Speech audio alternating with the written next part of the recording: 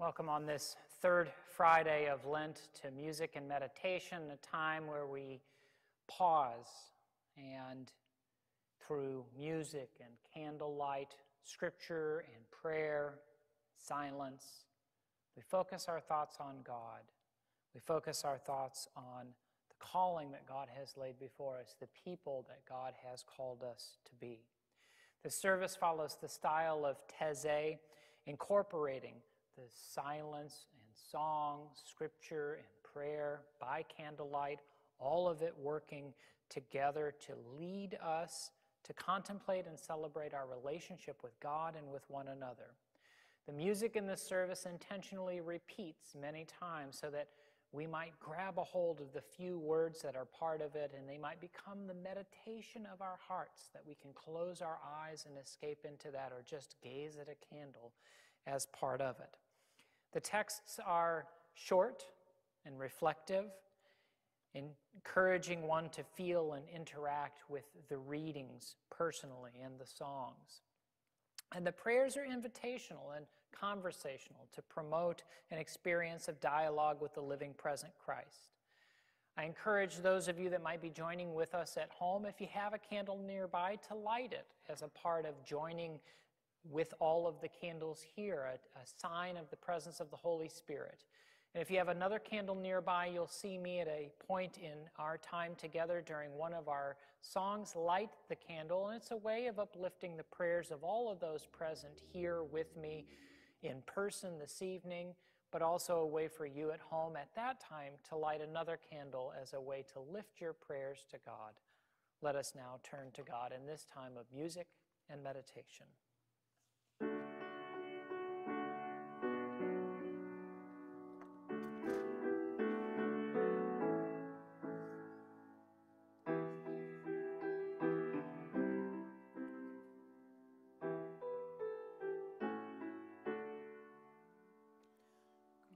And fill our hearts with your peace. You alone, O Lord, are holy. Come and fill our hearts with your peace. Hallelujah. Come and fill our hearts with your peace. You alone, O Lord, are holy. Come and fill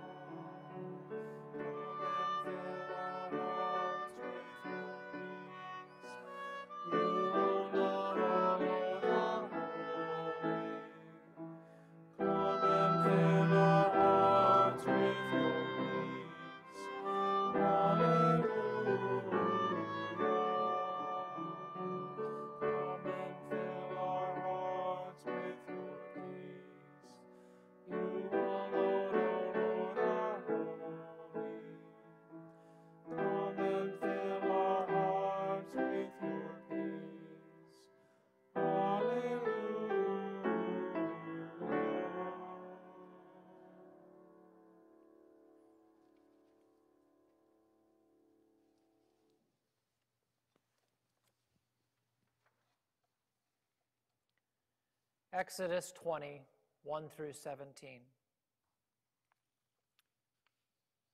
God spoke all these words. I am God, your God, who brought you out of the land of Egypt, out of a life of slavery. No other gods, only me. No carved gods of any size, shape, or form, or anything whatever, whether of things that fly or walk or swim. Don't bow down to them and don't serve them, because I am God, your God. And I'm a most jealous God, punishing the children for any sins their parents pass on to them to the third, and yes, even the fourth generation of those who hate me. But I'm unswervingly loyal to the thousands who love me and keep my commandments. No using the name of God, your God, in curses or silly banter. God won't put up with the irreverent use of his name. Observe the Sabbath day to keep it holy. Work 6 days and do everything you need to do. But the seventh day is a Sabbath to God, your God. Don't do any work, not you or your son, nor your daughter, nor your servant, nor your maid, nor your animals, not even the foreign guest visiting in your town. For in 6 days God made heaven, earth, and sea, and everything in them. He rested on the seventh day. Therefore God blessed the Sabbath day. He set it apart as a holy day. Honor your father and mother so that you'll live a long time in the land that God, your God, is giving you. No murder, no adultery, no stealing, no lies about your neighbor, no lusting after your neighbor's house or wife or servant or maid or ox or donkey. Don't set your heart on anything that is your neighbor's.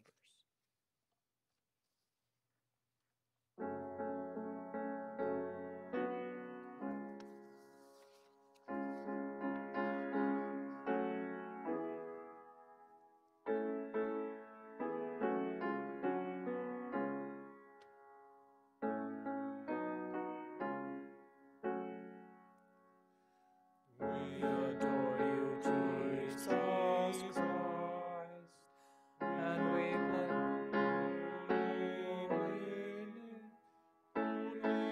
your cross and passion, bring us life and healing. We adore you, Jesus Christ, and we bless your holy name. Truly, your cross and passion bring us life and healing. We adore you, Jesus Christ, and we bless your holy name. Truly, your cross and passion bring us life and healing. We adore you, Jesus Christ, and we bless your holy name. Truly, your cross and passion bring us life and healing. We adore you, Jesus Christ, and we bless your holy name. Truly, your cross and passion bring us life and healing. We adore you, Jesus Christ, and we bless your holy name. Truly, your cross and passion bring us life and healing. We adore you, Jesus Christ, and we bless your holy name. Truly, your cross and passion bring us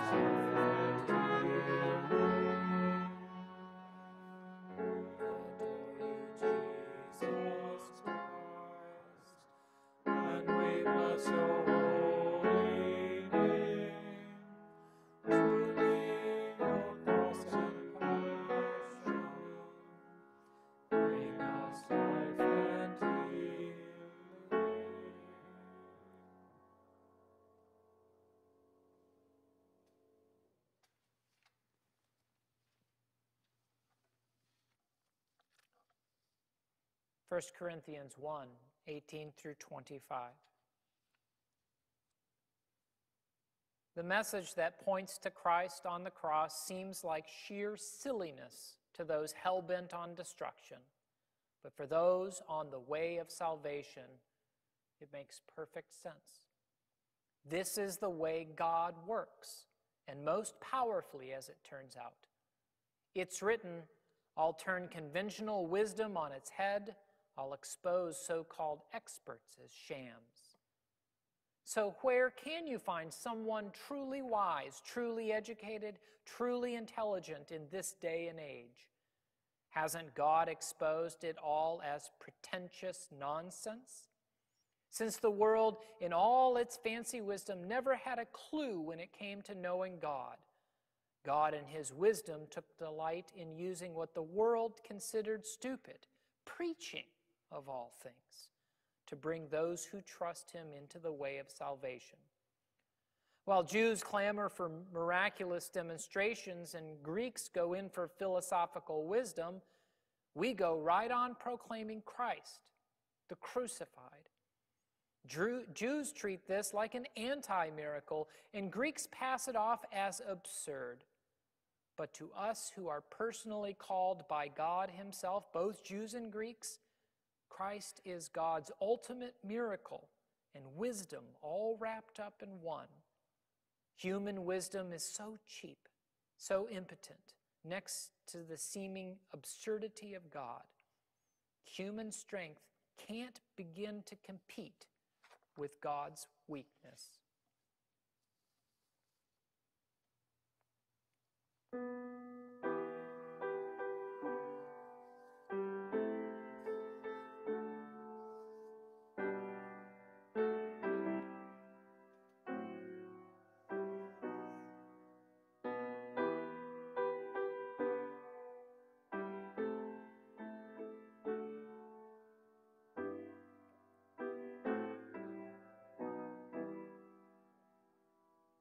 O Lord, hear my prayer.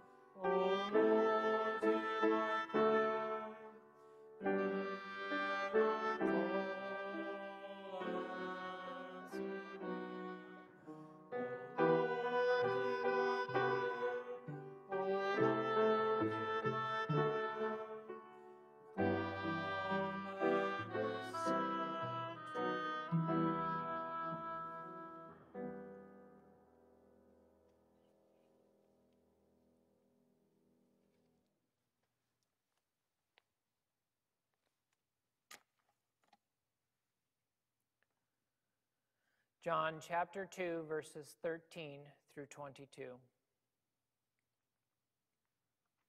When the Passover feast, celebrated each spring by the Jews, was about to take place, Jesus traveled up to Jerusalem. He found the temple teeming with people, selling cattle and sheep and doves. The loan sharks were also there in full strength. Jesus put together a whip out of strips of leather and chased them out of the temple, stampeding the sheep and cattle, upending the tables of the loan sharks, spilling coins left and right. He told the dove merchants, "Get your things out of here. Stop turning my Father's house into a shopping mall." That's when his disciples remembered the scripture, "Zeal for your house consumes me." But the Jews were upset. They asked, "What credentials can you present to justify this?" Jesus answered, "Tear down this temple, and in 3 days I'll put it back together." They were indignant. "It took 46 years to build this temple, and you're going to rebuild it in 3 days?" But Jesus was talking about his body as the temple. Later, after he was raised from the dead, his disciples remembered he had said this. They then put 2 and 2 together and believed both what was written in Scripture and what Jesus said.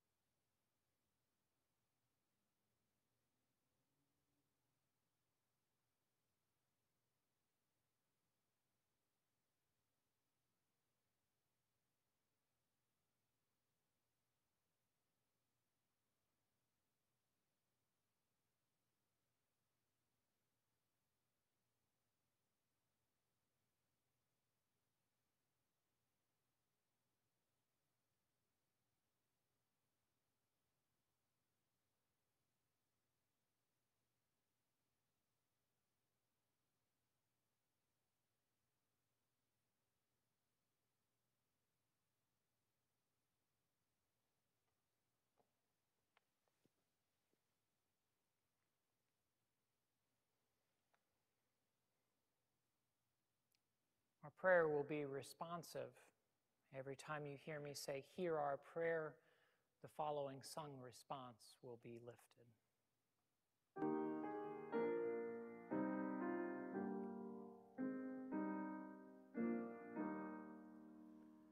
Kyrie, Kyrie eleison.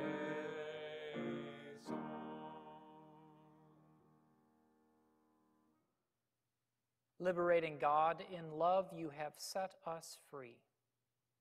Free from slavery to sin and self, free to know and love you, free to follow and serve you.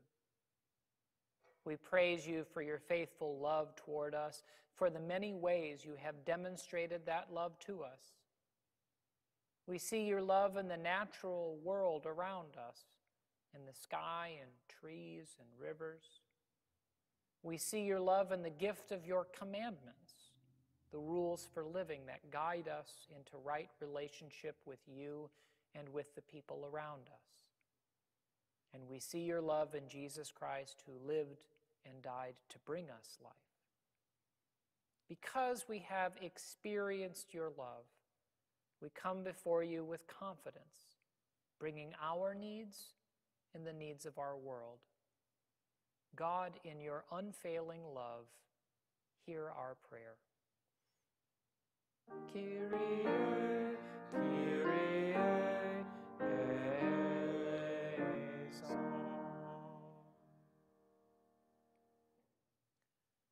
We pray for those who live surrounded by violence, whether from war or political unrest, crime or domestic abuse. We pray for those who have been victims of violent crime and for those whose loved ones have been injured or murdered.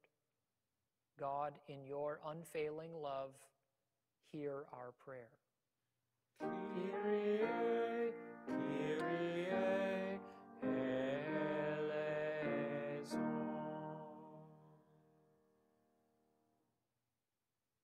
We pray for those who find themselves involved in crime, whether by choice or through coercion, those caught up into patterns of behavior they feel they cannot escape, those who have turned to crime to pay for their addictions, those who are imprisoned. God, in your unfailing love, hear our prayer. Kyrie, Kyrie eleison.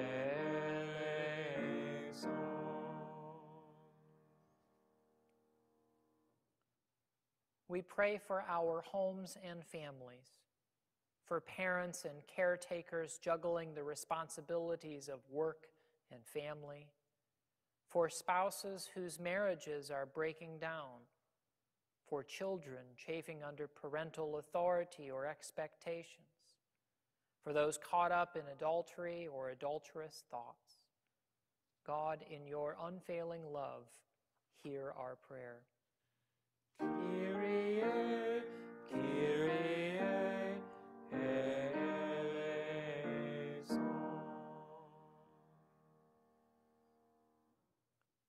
We pray for the many people in our world who do not yet know you and have not yet experienced the new life that comes from knowing Christ Jesus, who continue to search for purpose and meaning. God, in your unfailing love, hear our prayer. Kyrie, Kyrie eleison.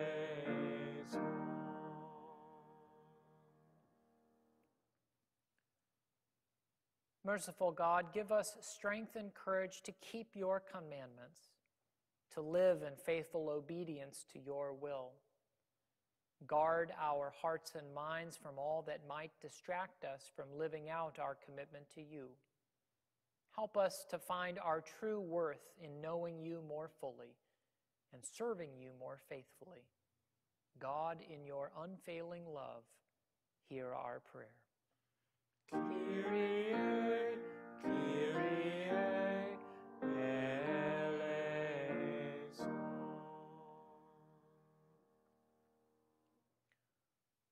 Loving God, we come to you in worship and thanksgiving. You are greater than we can understand.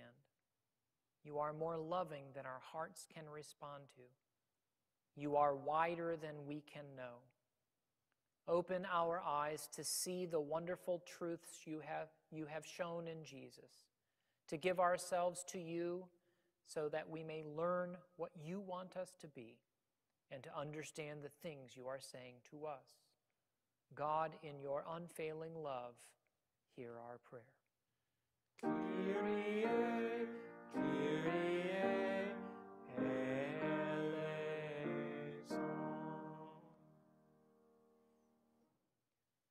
Loving God, in Jesus, you chose to come to the world in humility.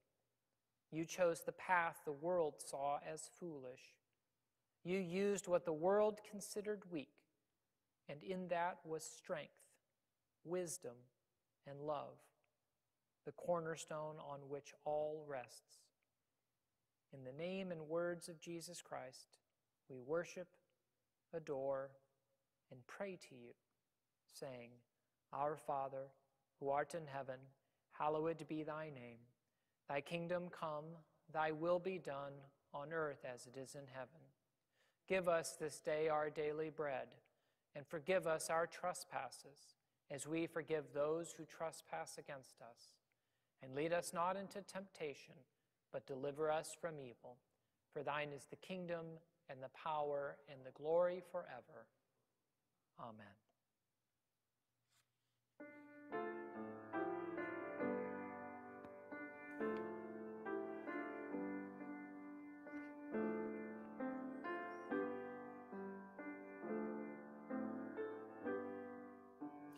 The Lord is my light and salvation.